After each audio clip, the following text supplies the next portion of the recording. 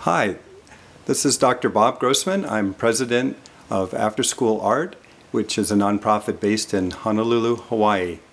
And here I am, right in the middle of an amazing group of Filipino boys and girls who worked an afternoon on printmaking.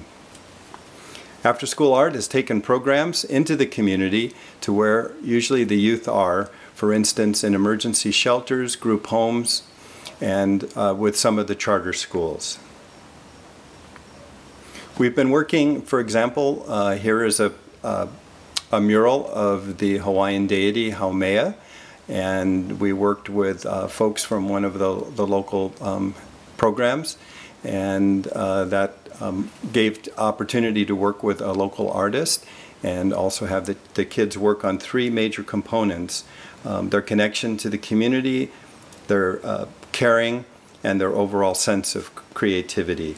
One of the important reasons that we need, or at least can hope to get enough votes to be one of the winners of the car, is just the need to be able to transport the kids. And currently we can't do that for liability reasons, but a Toyota car would allow us to do that, and that would be a huge benefit.